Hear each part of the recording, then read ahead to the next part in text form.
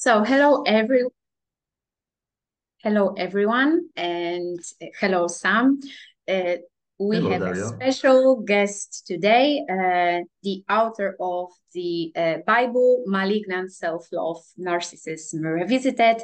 And hello Sam.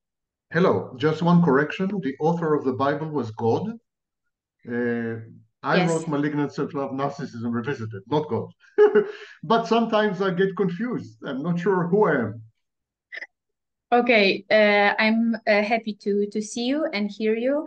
And Thank today I would love to speak with you about, I think, really important topic, which I can see that we have a lot of myths around this topic. And I'm speaking about growth and integration when we are working with ourselves or with a therapist. So, yes, I would love to speak with you about that. Could you elaborate maybe first about self-growth and, and growth in you. general? I will start as usual with some controversial statements because this is expected, and we don't want to disappoint the viewers. Oh, yes. Growth is a very Western concept. It's a Western concept because it is intimately linked to another concept, the concept of progress. Personal growth, or personal development is perceived in Western civilization as a desirable goal, a very good thing, something we should aspire to. We should direct our lives to grow and develop all the time. And it is linear. It's a linear process, very much like progress. So the more you grow, the better person you are, the better Mm-hmm. your outcomes, the better people feel around you, etc., etc. And also, growth in Western perception is derivative. Growth is responsive to the environment, to other people, to events in your life. So growth is not entirely under your control. You don't control it fully. It's a bit reactive. Actually, in a big way, it's reactive. According to psychodynamic schools in psychology, growth is totally determined from the outside. For example, the way the mother treats the child. The first stage of growth is separation individuation, which Yes. is separating from mother and gradually developing a persona, a personality. And this depends very crucially on the mother. If the mother is a bad mother, a dead mother, dysfunctional mother, then separation individuation will fail. So until more or less the 1990s, 1980s, we regarded growth as determined from the outside, actually, not something that is your decision or control or choice or whatever. Now, none of these things is actually true. All of these things are culture bound. In other words, they're not psychological realities, they are cultural artifacts, cultural beliefs, cultural norms. For example, in some societies, it is a very bad idea to grow. Take, for Mm-hmm. example, Japan. Japan is a collectivist society, Yes. and they don't like you to be an individual. This is, True. in Japan, it's a negative adaptation to individuate, to separate, to grow, to develop is a negative adaptation in collectivist societies, not only Mm-hmm. Japan, Mm-hmm. reputation-based societies in the Arab world, and so on and so forth. So this is very culturally determined. Also, in some situations, it's very good to be an infant, to infantilize in some situations. For example, when you're in a dictatorship, when you're living in a dictatorship, it's a seriously bad idea to have your own opinion, to have critical thinking, to disagree with the government. Really bad idea. You need to be an infant. You need to be a child in such a society so that the government, the state, can act as a nanny state, as a mother substitute. And you remain a child forever. People in dictatorships are not allowed to develop and to grow. You're not speaking about Poland, don't you? I'm not speaking about Poland, I'm speaking about much more egregious examples such as North Korea today, Russia today, and Nazi Germany in the past, and so on and so forth. People were not allowed to grow and develop in these societies. They were penalized if they did. So, not growing up in these societies was a positive adaptation, not a negative thing. It would have been recommended by therapists. If you went to a therapist in Nazi Germany and you said, "Oh my God, they're killing the Jews, this is really bad," the therapist would have given you medication because you're probably something's wrong with you. You're psychotic, you know. Additionally, growth is cyclical. It is not linear. And this is not some Wagner. This is Sigmund Freud. Growth is not linear. You grow, and if there is some obstacle, some problem, if you fail to grow, you regress. You go back to the previous phase of growth. So growth is not a linear thing like a train. It always goes from A to B. But growth is a series of trials and errors. Sometimes you succeed to grow, sometimes you don't succeed to grow. And when you don't succeed to grow, you go back to what you used to be. And this is a process known as regression. And finally, growth is not a goal. It's not something to aspire to. It is an instrument. Growth is a good thing for survival in some circumstances and some environments. So it is a means to an end. It is very much like education. Education in itself is not a goal. You know, you don't have a goal to study mathematics or to study engineering. You study engineering because you want to make a living, because you want to have a family, because you want to, this is a means, not a goal. It's a big mistake to consider growth and development as goals, as Western society does, and all the self-help industry. We also confuse a lot personal growth and personal development with acquisition of skills. You could be very skilled and an infantile person, not developed, even mentally ill. So, yes. So skill acquisition is not the same as personal growth or personal development. Personal autonomy, personal agency, personal independence, they're not the same like personal growth and personal development. Actually, some elements in personal growth require that you reduce your independence. For example, when you fall in love and have an intimate relationship, you need to reduce your autonomy, not increase it. You need to reduce your independence. But falling in love and being able to maintain intimacy is a very important component of personal growth. So sometimes personal growth is the opposite of independence and autonomy and agency and defiance and so on. And yet we tend to confuse these things, and they are not the same. The three thinkers that guide us today when it comes to personal growth are Abraham Maslow and Carl Rogers, and another guy who is much less known, his name is Adolphe. These are the three big thinkers on growth. And since this is not a monologue, if you would like to discuss these schools of thought, we can. It's up to you.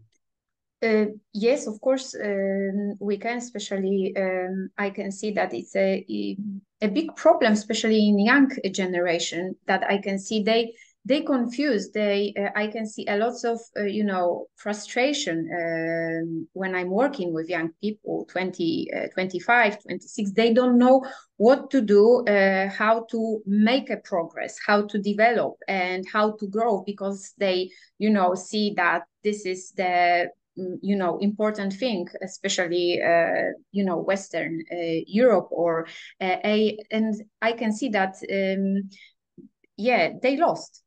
Yes. I think they're lost because of something that Abraham Maslow said a long time ago, decades ago. He said that we need to differentiate between two types of motivation. One is called deficiency motivation, and one is called meta motivation. Deficiency motivation is when we miss something and we want it. For example, I have a deficiency motivation to drink wine right now, or to buy the new iPhone 15. Yes, these are all deficiency motivations. Yeah. And they are intimately linked to the capitalist ethos of consumption. They have to do with consumption, consumerism. So we want a house, apartment, and then we want gadgets and devices, and then we want, and then we objectify people. We Yes. begin to want people the way we want iPhones. We begin to see people as objects, as commodities, and we consume people the same way we consume uh, instruments or devices or trips or whatever. So consumption mindset has to do with I am missing something and I need to have it. And that's why that's why Maslow called it deficiency motivation. So Yes. I'm missing an iPhone, I want to have it. I'm also missing a lover and I want to have it. I want to have the lover the same way I have the iPhone. I want to own and possess the lover and use her or him as an object. Now, young people confuse deficiency motivation with meta motivation. They think if they own things, they're going to be happy. Yeah. They don't understand that to own things has nothing to do with happiness and personal growth and personal development. And that if the most important thing for you is to own things, things are going to end up owning you. Mm. So you are going to end up being owned by your own things, not the other way. And so this is why Maslow coined the word meta motivation. He said that meta motivation doesn't have to do with anything external, like an iPhone. Yeah. It has to do with internal processes. I want to read to you a sentence that I found in the writings of Abraham Maslow Please.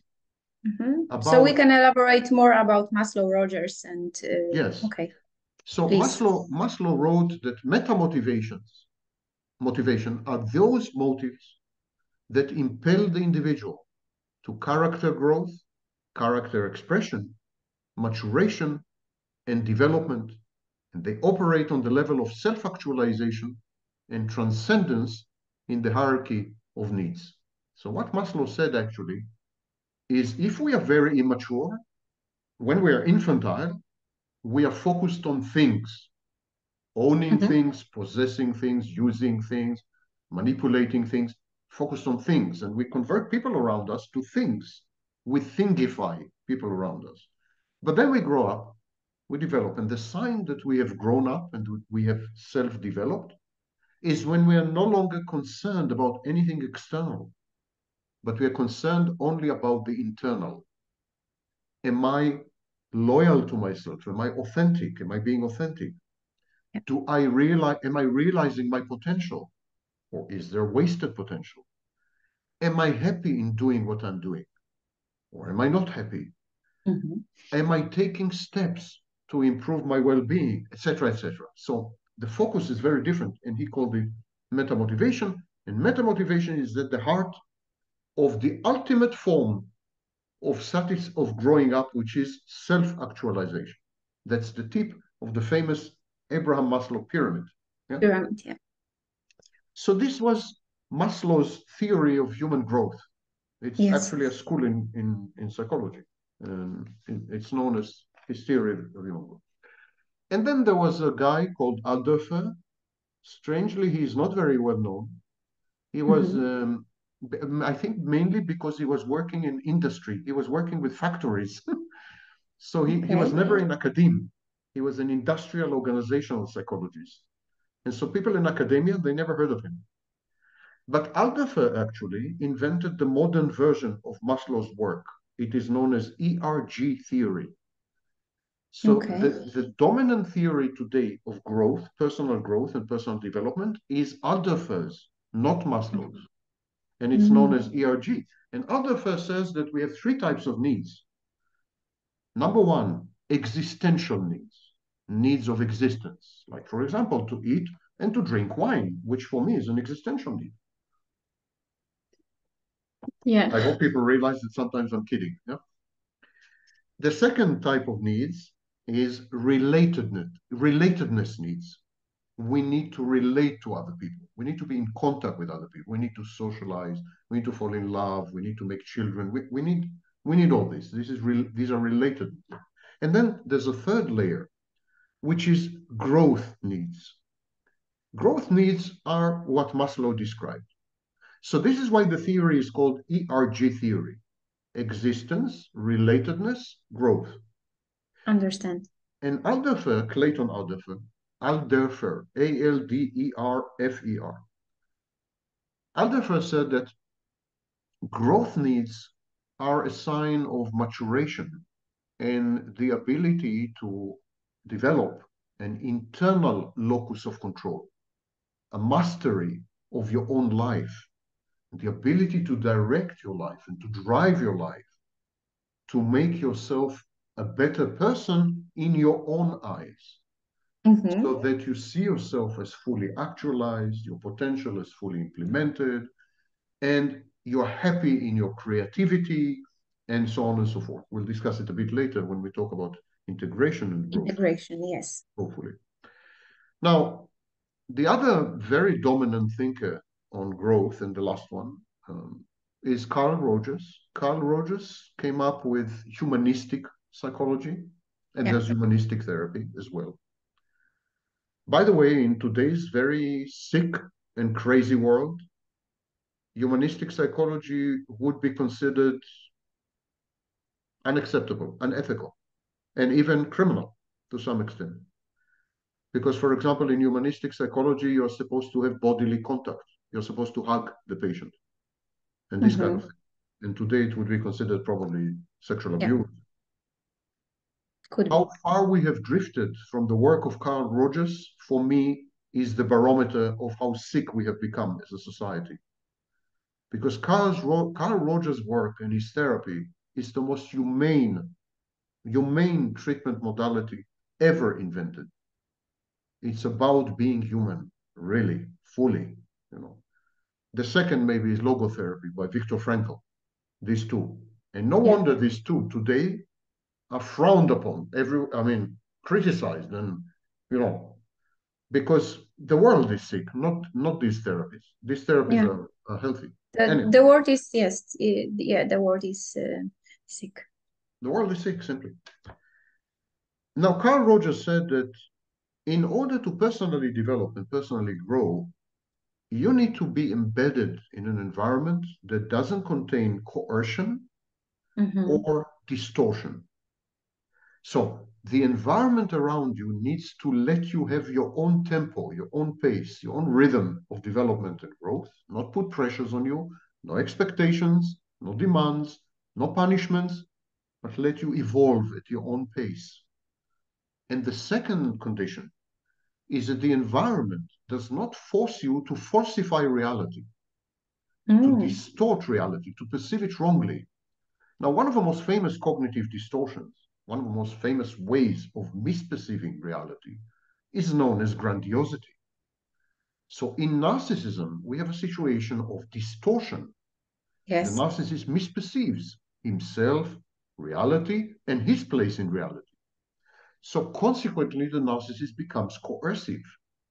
He is aggressive in many ways. And Rogers understood this. He says you cannot develop, you cannot grow up, you cannot learn, you cannot evolve, you cannot become a full-fledged person if you're in an environment that lies to you, gives you wrong information about reality, and then coerces you. He says if there's no coercion and no distortion, there are forces inside you, creative forces and integrative forces. By the way, they're not the same. Creativity takes you away from yourself. Integration takes you back to yourself. So, yes. But you need to have both. You need to have both. And then Carl Rogers said, if your integrity forces and creative forces are allowed to operate in a benign environment, in a good environment, then you begin to develop several elements of personal growth and personal development. Number one, adaptation. You adapt yourself to the environment. Number two is insight, the ability to perceive yourself correctly. And when you do perceive yourself correctly, this Self-perception generates dynamics. It Mm-hmm. creates change and transformation in you. And this is what we do in therapy, of course. We provide the patient with insight, and the insight generates dynamics. He says the third element is self-esteem. He Mm-hmm. said, once you're in a benign functional environment and you adapt it to this environment and you begin to have insight and so on and so forth, you develop self-esteem, and the self-esteem allows you to realize your potential. Self-esteem is not grandiosity, because self-esteem is grounded in reality. It Mm-hmm. means that you know yourself, you know your strengths, but you also know your weaknesses. You know your potential, but you also know your limitations. And you accept yourself as you are. You don't reject yourself. You love yourself, not narcissistically. You love yourself as you are. The narcissist doesn't love himself. He loves a totally fake, wrong, false image of himself. He doesn't love himself. He loves a version of himself that he wish he were. He loves his wishful thinking, not himself. A Yeah. really healthy person loves himself or herself. And then this allows for dynamics or transformation, which is another name for growth. So these are the major schools in human growth, in Yes. personal development. Thank you so much for that, because I think it's really important to hear, especially from the expert, what is growth and what is the second thing that I would love to speak about with you, integration. What is an integration then? A very, very controversial topic in psychology. When you go to self-help books and so on and so forth, they're not really psychology. They're definitely not academic psychology. They reflect, I would say, popular wisdom, street wisdom. Mm-hmm. Self-help books are based more on on experiences and anecdotes. Academic psychology is very different, and very little of academic psychology makes it into self-help. Yes. That's why academic psychologists are critical of self-help, and self-help authors are critical of academic psychologists, because there's no meeting place. Mm-hmm. Now, one of the main contentious issues is integration, which is in Jung's work is known as constellation. First of all, integration assumes there is something to integrate. Integration assumes that there is a pre-integration and post-integration phases. So before the integration, you have multiple elements, multiple parts, multiple ingredients and components, and then by some alchemical, mystical process, these come together and form a unity. Now, this unity, this kernel, this nucleus, is known as the self in Jung's work. It's known as the ego in Freud's work. It has many names. But there's always the assumption that if you were to dig deep into the individual, you will find a core identity, and that is the individual. If you touch this core identity, you're touching the individual. Of course, this is the outcome of integration. This is not a very good description of a human being. Human beings are in flux. They fluctuate. They're more like a river, not like a pond and not like a lake. They're like a river. You can never meet the same person twice. That's a major problem in psychology, because psychology cannot conduct the same experiment twice. So there True. is a replication problem. The subjects keep changing all the time. So you can never meet the same person twice. And if you cannot meet the same person twice, what's the meaning of a core?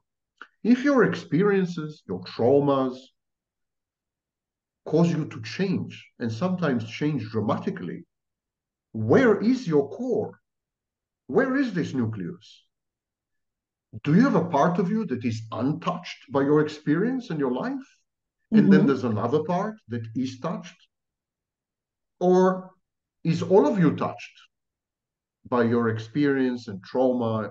What, in which case you don't have a core. You don't have an integrated anything. You don't have even a self. So there's work by Philip Bromberg, which I'm continuing in my work. And Philip Bromberg suggests that we don't have an integrated self or an integrated ego or anything integrated at all. We have a repertoire. We have a repertoire of reactions to changing environments. So each environment triggers a set of reactions specific to that environment. And this is called ego state or self state or subpersonality. In other schools, it's called subpersonality. So the current perception is that integration and constellation actually never happened, that it was just a myth, an allegory, or wishful thinking on behalf of the early thinkers of psychology. And these early thinkers were not rigorously scientific. They were based mostly on introspection. A lot of Freud's work was based on introspection, and very, very few cases, very few, shockingly few. Freud actually mentions 13 cases in all his work. Jung is not much better. So this was a very limited sample. And today we have a better perception, I think. So why do we feel that we are the same? Why Daria feels that she is still Daria? Although if Daria were to look back 10 years, I think she would have realized that she is not Daria. But why does she feel that she is Daria? Because there is a continuity of memories. And the memories underlie what we call identity. When we have situations where memory is disrupted, for example, in Alzheimer's, there is no identity and the person does not feel any continuity and doesn't feel that he's the same or she's the same from day to day. Some things are fixed. For example, your attachment style is actually fixed for life. Don't believe the nonsense online. In the overwhelming vast majority of cases, well over 95%, you cannot change attachment style. This is you, period. Many of your traits, character traits, are usually for life and cannot be changed. A lot of behavioral patterns, not all, but many, are fixed. And this is what Freud called repetition compulsion. You keep doing the same thing over and over. Yeah. You keep selecting the same partners, same mates. You keep doing the same things. You keep failing the same way, succeeding the same way. So there is a rigidity of behavioral patterns, traits, and motives. Your motivations almost never change throughout life. So there is something that is immutable. There are some things that never change. And these things give you the impression that you are still the same, although these things are not all of you. They are just a part of you. The other parts of you keep changing all the time.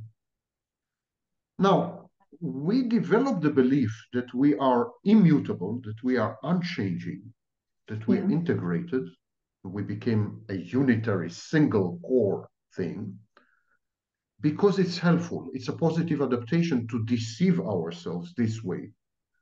It's positive to believe this nonsense. Why? Because if you believe that you're the same, you're much more efficacious. You are able to obtain positive outcomes from the environment much more if you believe that you're the same. Imagine if you were to believe that you're not the same, that every day you are different. It would have confused you a lot. You wouldn't know what to do. You wouldn't know how to behave. You wouldn't know how to convince other people to help you or obtain some results. Or I think even trust to yourself. Trust yourself, absolutely. So you would have been less self-efficacious. The second thing is that if you believe that you are the same, you minimize the investment of your emotional and psychological resources. If you say, I'm the same, so I don't need to revisit myself, I don't need to review myself, I don't need to check myself. I don't need to investigate myself. I don't need to examine myself. I'm the same. So this saves a lot of energy, saves a lot of resources. It's minimum effort. The last thing is, if you believe that you're the same, you're avoiding dissonance and conflict, which is very critical. This dissonance and conflict create paralyzing, debilitating anxiety, reduce your ability to perform. So by lying to yourself that you are integrated and constellated and the same, Daria, and as the core and nucleus, and basically most of the time you're the same, you avoid dissonance and conflict. Now, of course, it's a defense. This is a massive defense. Because if you were to really see yourself, you would have become dissonant. That is inevitable. Whenever we create insight in therapy, the patient becomes dissonant. It's well known. Freud called it resistance. Yes. This is resistance. And it's not a pleasant feeling. So it's not a pleasant feeling, not for the therapist and not for the patient. Yeah. But it is a defense against realizing, wow, I'm not the same person from minute to minute, from day to day, and have been lying to myself all this time, and so on. So there's a lot of resistance. And so I would summarize and say that the misguided, wrong belief that we have an integrated, constellated, unitary ego or self is a defense against insight and dissonance. Against. Yeah. So this prevents insight and prevents dissonance. Perhaps the first thing a good therapist would do in therapy is to convince the patient, or demonstrate to the patient, that it is legitimate to not be the same from one day to the next. That she or he, the patient, doesn't have the obligation to be predictable, or to provide other people with certainty, or to conform to societal expectations, or to never experiment, and so on. Because these are all results of the belief that you are the same person all the time. You know, people want to do something. They want to do something experimental. They want to be adventurous. They want to do something wonderful. But then they say, it's not like me. What would people think about me? It's not like me. And when you confront someone and say, do you realize that you have said this? Or do you realize you've done this? Very often people will tell you, it doesn't sound like me. I don't believe it.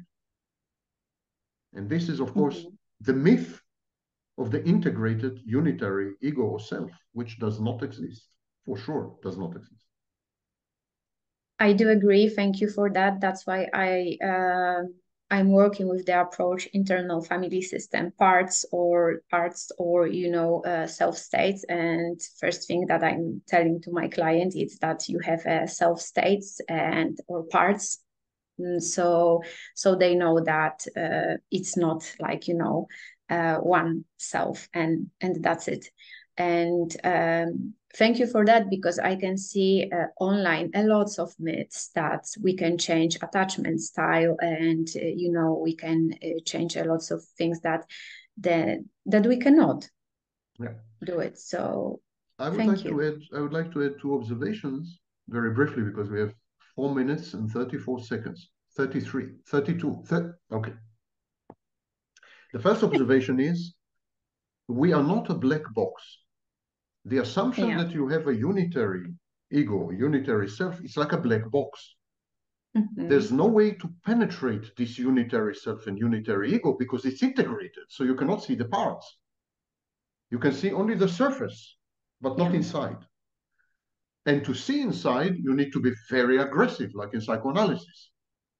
You need to confront the patient with the traumas of the past, and you need to really, and Freud called it abreaction. He said there is a nuclear explosion after that if you do this. So psychoanalysis is an aggressive, confrontational, adversarial method where the therapist is fighting the patient and the patient is resisting the therapist. It's a war, But it's all based on the assumption that you need an explosive device to open up the ego.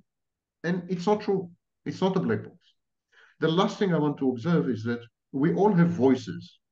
These are voices of mother and father and meaningful others and teachers and role models. And these voices are known as introjects. And even in psychoanalytic literature and even in psychodynamic literature, there's no denying that we have introjects. But wait a minute. If these introjects are so powerful, how does this sit well? How can we reconcile this with an all-dominant, all-powerful ego, or all-powerful self? It's not true. We have a battlefield of numerous voices, all competing for our attention, all trying to change our behaviors, and so on and so forth. Internal family system is a representation of this insight, of this idea. But there are others. It's not the only. Transactional analysis is doing this also. Yeah. So it's not the only treatment modality with this idea. Of course, yes. But yeah, we are fragmented. We are fractured. We are broken. All of us are broken in one way or another. And sometimes it's the role of therapy, actually, to integrate us just a little. Oh, I do agree. Sam, thank you so much for the insight. And I hope see you soon. So do I. Thank you so much. Thank you. Take care.